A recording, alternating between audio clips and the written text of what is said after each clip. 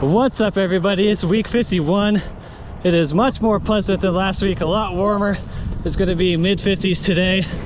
So beautiful day. There's some snow on the mountain back there, but it's nice and warm down here. Let's ride. All right, so I'll just talk a little bit about an equipment issue I've been having recently. So I've been running tubeless for a while. I got these Shimano Ultegra wheels that I've had for quite a while. It's at least 5 years. I've really enjoyed them. They're like very durable. Only had to have them trued once, no issues. But I do run sealant with tubeless, and these wheels are so old that at the time, like, you technically weren't supposed to run sealant in there because it can corrode the rim, and that actually has begun to happen. So what happened is it mostly is centered around where the valve stem goes. So the valve stems are not wanting to seal up, and I've tried to tape them up, but it doesn't really work that well. Eventually they'll seal, but it's like a huge pain in the balls. The front one is doing a lot better than the rear.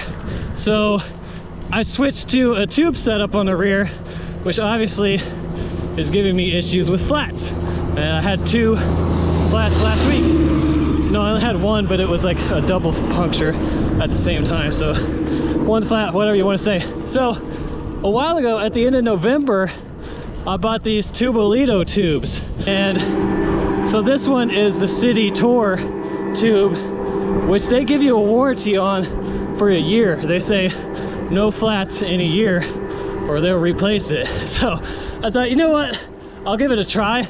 I don't have a whole lot of confidence in it, to tell you the truth, but let's see how it goes. So I ordered at the end of November from Bike Inn, which I believe I've ordered from them before. I think I've ordered some bottle cages from them before, but this, I ordered that, and I ordered like a cheapo rear tire, a Zafiro rear tire, because these tubes, the City Tour, at least, the smallest they come in is 30. So I bought a 30 rear tire because I usually run 28s. But so I bought that cheapo Zafiro 30C rear tire with the tube at the end of November, and just got it a few days ago. Like, this one actually came from Europe, and the tire I got is actually not foldable. So it came in a huge bag, like the tire's not folded at all, which is weird. Like, I understand it's probably cheaper to manufacture a tire that's not foldable, because it was like $1 or something cheaper than the foldable version, so I went and got it that way. But I mean, doesn't the shipping outweigh that? I guess not. But anyway, it took forever to get here. Just installed the tube a few days ago. 2 days ago, I think. So this is like my 3rd ride on it today, and you know, I think it's only been like maybe 40 miles so far, but no punctures so far. So far so good. Which around here is actually an accomplishment. Anytime I was riding like on my regular tube setup and I didn't have a flat that day, it felt like a lucky day. But anyway, as far as the weight, because the tube, the City Tour tube, is a size for a minimum of 30, it's kind of a bigger tube. So it was actually about the same weight as my regular inner tube. It was actually like a couple grams heavier. But, and the benefit of these, I think how they market it is, you can pack this and they fold up really small. They're like less bulky, so they would fit in your seat bag easier. But this one, like I said, since it's a 30, it's about the same size as like a regular 23 to 28C regular inner tube you would use. So really the main benefit has to be puncture protection at this point, because the tube itself costs over $20. So if there is no puncture benefit, then it's kind of a waste of money at this point. So we'll see how it goes. Like I said, I don't have really big expectations for it.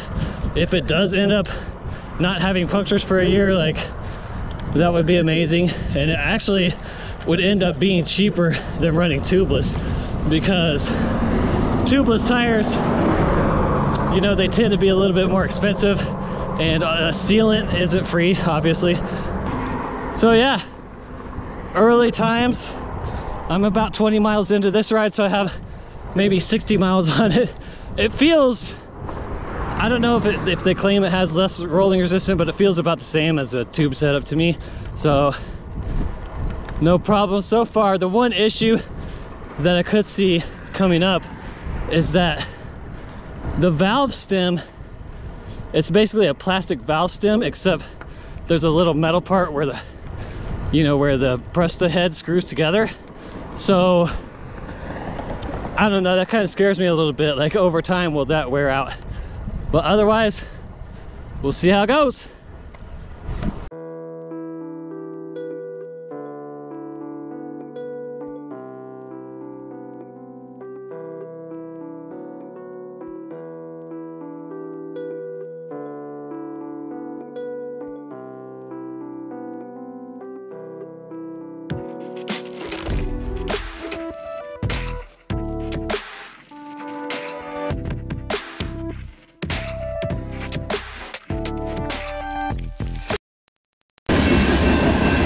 That's it for week 51. I feel a lot better than I did last week, mostly because it was warmer. I'm pretty sure that's the reason why.